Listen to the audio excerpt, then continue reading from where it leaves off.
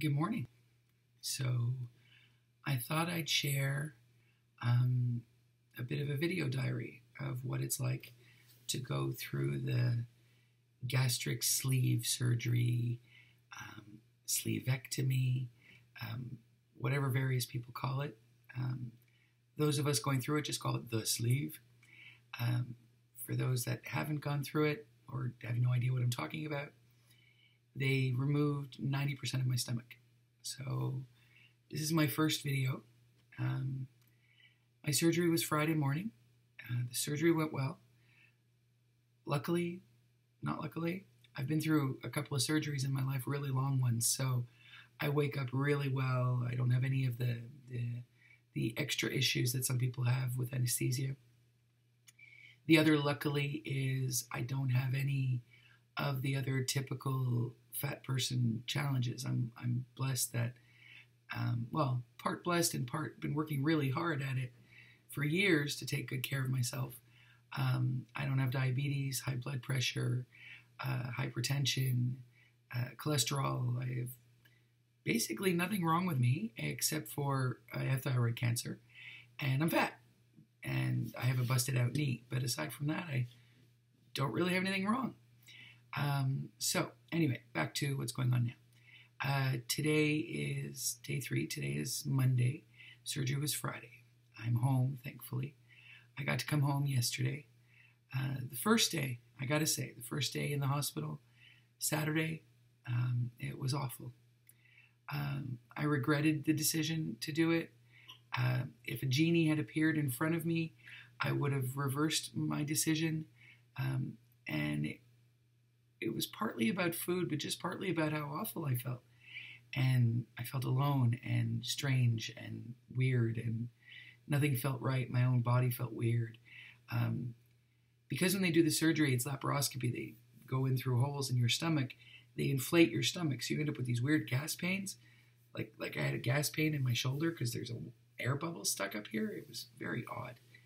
And let's face it, your stomach's kind of important. Even if you're the healthiest person in the world, you need to be able to drink water and stuff. And anyway, so on Saturday, I had hoped to go home. The original plan was one day in the hospital and then go home. But that didn't work out. My scan showed I was borderline. They didn't want to let me go home. And I just melted down. I'd been on ice chips since the midnight of Thursday before. So by Saturday, I'd been on nothing but ice chips and small sips of water for 30 hours. And that's after 4 weeks of the liquid diet. And I'm in a ward, so I'm in a room with 3 other people. And at one point Saturday afternoon, just after I was told that I didn't get to go home, all the 3 other people in the room started getting visitors. And it wasn't about the visitors, although they were noisy. It was mostly about the food, because I still wasn't allowed anything. I hadn't even been allowed my broth yet, which technically on day 1, for the first 4 days, I'm on a strict clear liquid diet. So clear broth, water, watered down juice, and Jello, and preferably with protein powder mixed in. But at the hospital, it's just the clear stuff. But anyway, I hadn't been allowed any of it yet. So there I am, pathetic, bawling, sucking on an ice chip. And so first my neighbor right across from me, the one I can see the best, her husband shows up with a dozen crullers from Tim's and coffee. Oh my God, coffee. And the smell, well, after the 4-week liquid diet and then the surgery, I am like a truffle pig now for food. I can smell food at 100 paces. So crullers and coffee across from me. I am not happy. And then the guy in the bed just to the right of me, who all he does is snore when he doesn't have visitors, his family shows up and they've got something in a casserole. If I had to lay odds, I would say it was either lasagna or shepherd's pie. So again, I am not a happy camper as I'm sitting there sucking on my ice chip. And then the lady kitty corner, Middle Eastern lady. Well, she's been in the hospital for a while. She had something major go on. She had huge amounts of surgery. But anyway, she's at a point where she's allowed to eat anything she wants. So her visitors are morning, noon, and night, and nothing but a nonstop stream of the most amazing smelling Middle Eastern foods. And if anybody knows me, I like real food. So as bad as the coffee and crullers were, it was a hell of an intro to everything else that went on. So they brought her stews and anyway. So basically my whole room smelled like a food court. And I'm surrounded by loud, noisy people. And I'm still being told they're deciding whether or not I can have my clear broth. And I'm sucking on my ice chip. And I just started to bawl. It's like, what the hell were you thinking? This is ridiculous. You can't do this. It's not normal to cut off a person's stomach. Anyway, finally for supper, they let me have broth. I got to have veg broth, and I managed to ingest about a half a cup of it. And after half a cup of veg broth, I had a cup of veg broth. I had a little cup of apple juice. I hate apple juice. Apple juice, ugh. But anyway, it's not ice chips. And a little half cup of Jell-O. Well, all I managed to get in me was the half a cup of broth. You know how you feel after a huge meal? Like picture after Thanksgiving dinner, eat a bunch of turkey and a bunch of stuff, and then you've got that, you're exhausted, sleepy, your body just wants to, I don't know, sleep while it chews on all the calories. Well, that's how my body felt after my half a cup of broth. I slept for 2 solid hours, even with all the noise and the craziness in the room, while my body just went, ooh, look at that. Something not water. How excited am I? So yeah, that's what it feels like once you've had 90% of your stomach removed. A half a cup of broth makes you feel like you've had a giant Thanksgiving meal. This ought to work out well down the road. So that's Saturday. And then yesterday, I got to come home. I can't even tell you how happy that is. I think part of the huge wave of depression on Saturday was just the being trapped in the hospital and not having control over anything. You know, like not when I can go pee, and I was still attached to things, and I had an oxygen tube around my head, and an IV in this arm, and the blood gas monitor thing, and you know, when you're strapped to something, every inch of you, and you have to ask permission to go to the can, it's really annoying. Anyway, yesterday I got to come home. First thing I did when I got home, made myself some broth. Broth is a big thing. Like I told you, first 4 days, Saturday, Sunday, Monday, Tuesday, clear broth, clear liquids, watered down juice, and Jell-O. So I made myself some broth with protein powder. So now I'm finally getting some nutrition. And so that was yesterday. I managed tops 100 mils of broth, and then again crashed, went to sleep. I managed to sip some more water, and then last night I got up in the evening and had some juice mixed with protein powder, which is awful. Broth is okay, but this is what the juice looks like when it's not shook. See the protein powder in the bottom? It's disgusting. And you know what I did? I was really stupid. They said just get regular juice, normal juice, like just anything as long as it's real, no sugar added, no pulp. No, me with all my research I did, I decided I'm going to get the super healthy stuff. So this is the juice, fresh, organic, part veg, part juice. This is supposed to be orange and pineapple. Yeah. It makes me miss my shakes from the 4-week liquid diet. And anyone who's talked to me about those shakes that I hated with a passion for 4 weeks, this makes me miss the shakes. I hate it. I'm going to have to get myself just some regular juice. What was I thinking going to the extra degree? But, you know, I've been working so hard for so many years to be super healthy. I thought if I can only drink a sip at a time, I want every sip to be super. Well, you know what? Like the nurse says, during the first month after surgery, do whatever you can to get something into your body. Stop stressing about it. Do whatever you can to get something into your body. Anyway, so screw that.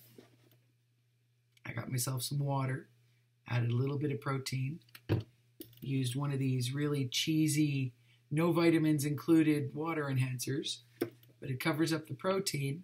So I'm still getting protein in me. I'm still getting the water in me. And this, as you can tell, is drinkable. This is awful. So anyone who decides to do this, in your first couple of days, don't worry about the veg juices and all that extra organic crap. If you're anything like me, it's just anything that gets it into your body. So today is my first whole day at home. I woke up when I wanted to, although making sure the cats don't walk on my stomach during the night was really interesting. I had to barricade myself a little bit because as much as cats walking on you is painful at the best of times, when you got big, giant holes in your gut and staples and stuff is sensitive, we'll say, really not good. Suddenly, my 10-pound cat weighs 600 pounds and it feels like he's going to puncture my spleen. So keeping them off was good. But being home alone is great. I sent Uncle John home yesterday. I woke up when I wanted to wake up. The bathroom is 10 feet away from the bed. Whenever I'm ready to put something in me, I either go get more water. I have Jell-O made in the fridge, and it gets to stay in the fridge rather than on my bedside table at the hospital, melting. And I'm ready for a day. Today I have a couple of phone calls to make, but mostly it's just about me, which is strange. I'm not used to doing that. I have 6 weeks off work, and it's going to be about me. Making sure I'm healthy, making sure I'm drinking my water, making sure I'm moving around. I've got my step counter. Making sure I'm, well, there's a limit. I'm not allowed to lift anything over 10 pounds for a month. But it should be interesting. All in all, I feel good. So I feel like I hit complete rock bottom on Saturday. Yesterday was happy but rough coming home. I have 473 prescriptions to take. I have to give myself daily injections. Oh, God, prescriptions. Let's talk about prescriptions. So I always was taking Synthroid because of the thyroid cancer. And I always was taking Cymbalta at night for the pain in my knee. So now I have a prescription for Dilaudid if there's a lot of pain, which during the night there was, but this morning I'm back on Tylenol. And I have a prescription for Tylenol. I have a prescription for these wonderful 50 plus. Yes, there's nothing that makes a woman feel sexier than saying 50 plus. I have these wonderful chewable diet vitamins that I have to take every night. Every morning, I start my day with a pill that cuts down on the acid in your stomach so that the acid in my stomach doesn't chew up my stitches. So I have to take that, and I have to wait a half hour before I drink or do anything. And then I take my Synthroid. And then later in the evening, I also have, besides my Cymbalta, what's the other thing I have? Oh, yes, vitamin D, because I have a vitamin D deficiency they discovered while I was in.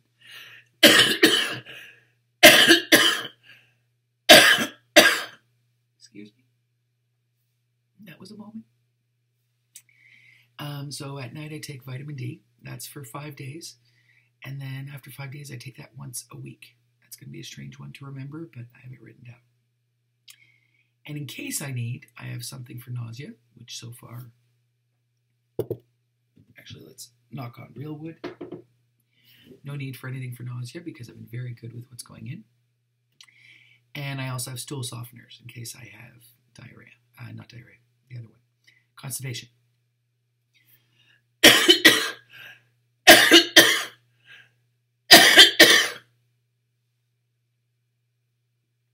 It's amazing how many muscles you use when you cough. Okay. And and I also have these injections I was mentioning. I have to give myself an injection every day in the tummy. Luckily, I have lots of tummy. The nurse actually said that to me. It's the first time in my life. And I lift my shirt while I'm in the hospital, and she's doing the injection, and she goes, "Oh, merveilleux! Vous avez assez un gros estomac, on n'a pas besoin de pincer." So normally when you give yourself a subcutaneous injection, you have to squeeze and then put in the needle. Well, the nurse was so happy that I have a big enough stomach I don't have to squeeze. I've never had anybody be overjoyed at the size of my stomach. Anyway, so once a day for 50 days, I have to give myself this injection. It's a blood thinner to avoid blood clots because I don't want to have an embolism of some kind. And yeah, that's it. Lots and lots of injections, lots and lots of meds. We spent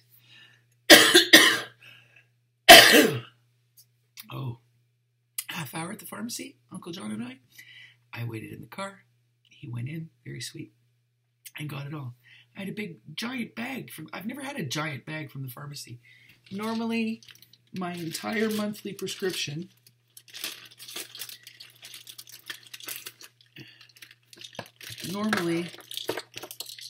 this is my monthly prescription. Synthroid, Cymbalta, just that. So obviously no giant bag needed. Now I add these two things. These are the dailies, plus the vitamins, plus the shots. Anyway, Uncle John was leaving the pharmacy yesterday, and he actually asked them, he said, do you have a dolly or something? Yeah, because it was a big, giant bag. So that's new. I'm not used to that level of meds, but that's all right. All in all, I had a really good night's sleep. And it's funny, people keep asking me, am I okay being alone? I'm actually quite thrilled I'm alone. I have lots of people who love me and check on me. Like I've already spoken to Uncle John and Daddy today. And I call and check in with Daddy and Uncle John every day. I text with Dad morning, noon, and night whenever I'm awake or he's awake. And various friends online that I check in with. So I feel very well taken care of. If I need something, crook my little finger, somebody will come a-running. But the fact that I'm alone is good. One, I don't have to entertain anybody. And for those of you who keep wanting to do things like visit people in the hospital, take my word for it. It sucks for the person who's sick. Anything beyond a 10-minute visit, all we feel is that we have to entertain you. Don't be one of those visitors who has to be entertained. If you must visit someone, make it quick, make it short, get your ass out of there. Anyway, that could just be me. But anyway, I don't have to entertain anyone. I can sleep when I want, move around when I want. I'm walking around in a t-shirt and underwear, which is fabulous. Why make extra laundry for nothing? I'm in my own house. The curtains are closed. Well, except for here. I don't have curtains here, but they can't see it. And I don't care anyway. If you want to go out of your way to peek, you earned it. Knock yourself out. Here's staple number 5. Let me see what else. Oh, yeah. No food smells. I cannot say this enough. No food smells. The only food that's happening, like right now, if you open my fridge, you know what you see in my fridge? A case of water, bunches of bottles of juice, and I've already got milk in there ready for as of day 5, because as of day 5, I'm allowed to add milk. I bought this super expensive lactose-free kind, so I don't have to take extra pills, and I'm allowed cream of wheat and things like that. But that's it. I'm ready for day 5. But I basically have juice and water and Jell-O in my fridge. That's it. Nothing else. There's no food happening. There's no cooking happening. There's no microwave sounds happening. There's no anything. And it's weird. I mean, yeah, absolutely. Part of it is temptation. But because of the 4-week liquid diet, I'm kind of off food, so I'm okay. There are still things that I think would make me psychotic if they were in the house. Like if somebody ordered pizza from my favorite restaurant and it showed up in this house, I'd have to hurt someone hard. There would be blood. But other things I don't really care. It's just annoying to smell food when the beginning, middle, and end of the excitement of your current diet is this. You see the ditch water here? This is the main part of what's going into my body right now. So I don't want to be sipping my ditch water, which, don't get me wrong, is fabulous. Way better than just ice chips. Very grateful for my ditch water. I don't want to be sipping my ditch water while someone else is eating lasagna. That's just rude. And I'm not allowed coffee yet. So I'm glad there's not even someone in the house drinking coffee. It's way easier to be on my own. Oh my good Lord, 19 minutes I've been babbling. I think for my first video, this is officially enough. So this is me signing off on Friday. I'm counting surgery as not day 1. So 1, 2, 3. Today is day 3 after surgery. Yeah. Yay me.